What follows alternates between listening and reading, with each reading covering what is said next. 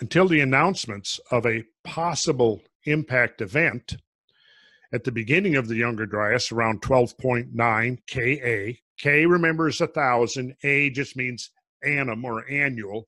So 1,000 years, 12.9 Ka.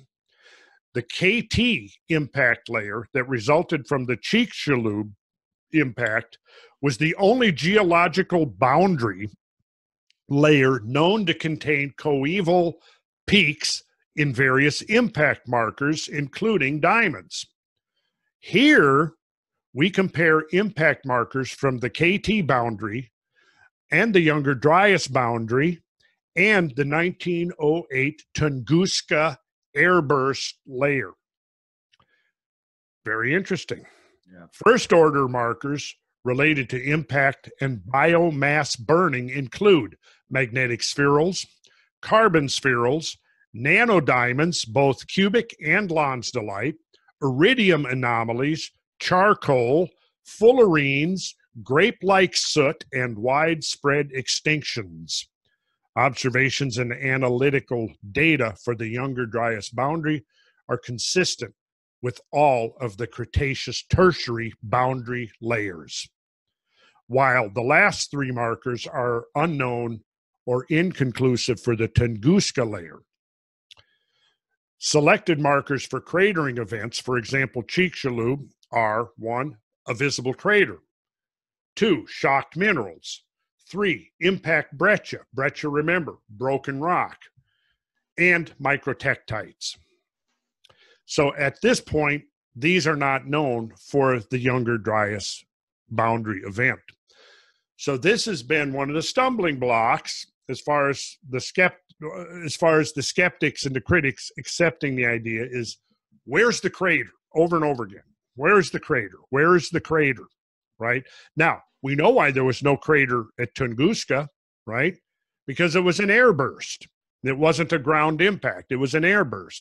So it blew over about 830 square miles of old-growth taiga forest, but it didn't really create a classical crater. Now, interestingly, and this kind of brings us back to the Carolina Bays discussion, and which we will come back to after we have looked at in more detail at the Tunguska event, but there are shallow elliptical depressions under the epicenter of the airburst, which could be significant.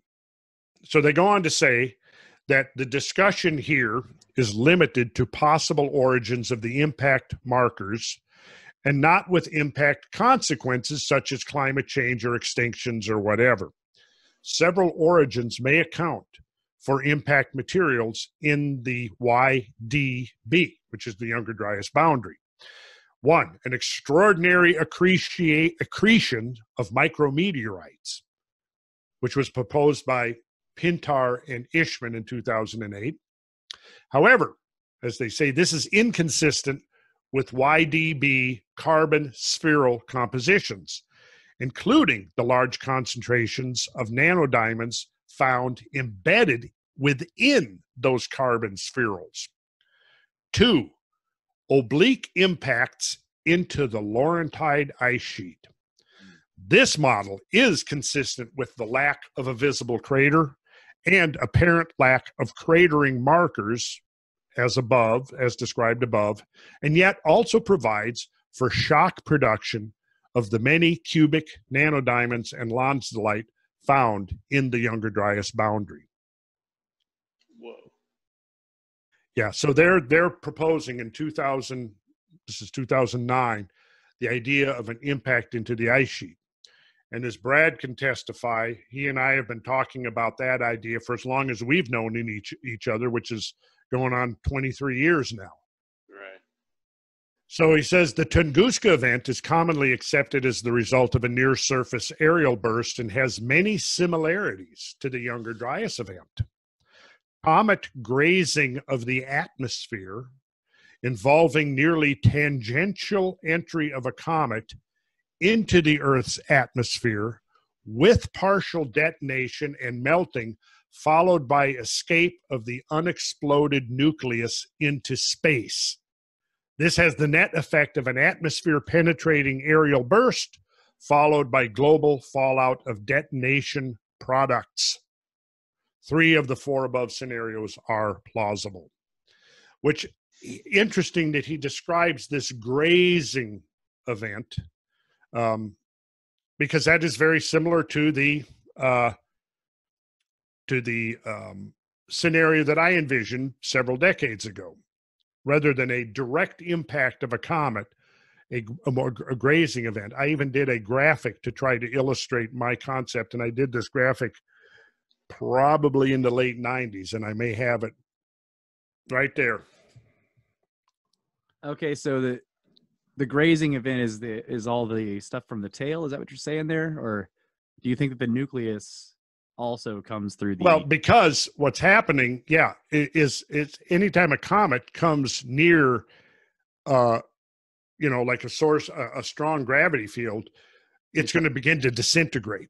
Yeah, and that's what we're looking at here. We're looking at a series of disintegrations, perhaps spread over thousands of years. But at one point within that cycle of this comet disintegrating, Earth had a very close encounter. And I would suggest that the closest encounter would be the Younger Dryas Boundary. But that was probably not the only encounter, because if you've got this very large comet, which might be 60 to 100 miles diameter nucleus, regularly circling between Jupiter and the sun, there could be multiple episodes where Earth is encountering the debris of this disintegrating nucleus. But so that's what I was trying to show here, that basically this was a grazing. And see, actually, if you look at this diagram, you see this blue tail.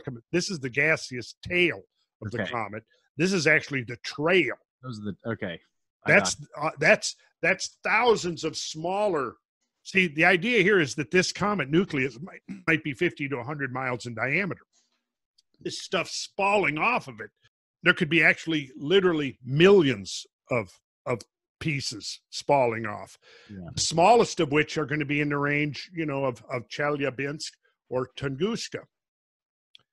So this does is create the opportunity for multiple impacts over, like Klube and Napier and others have been saying for years. There's evidence that there are bombardment epochs. Yeah. And this would be associated with the destruction and disintegration of large comets, which they speculate, I think, would enter the inner solar system approximately once every 100,000 years or so, or maybe even more often. I haven't seen their latest dating for that, the latest tempo, but often enough that it could have major consequences for terrestrial life.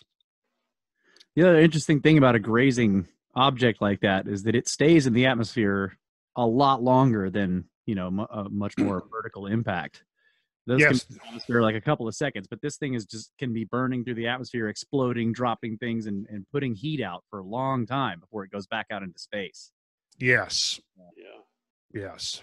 The other thing I was thinking too is that if it grazed the planet, that would obviously, that's a really close approach. So it would have changed its orbit probably enough to where whatever it was before that was regular enough, it moves it out of that regular orbit, and who knows, it could have hit Jupiter, it could have been swallowed up by the sun, or right. And so what happened after maybe 1,000 years later or whatever is that we're running into bits and pieces of the tail.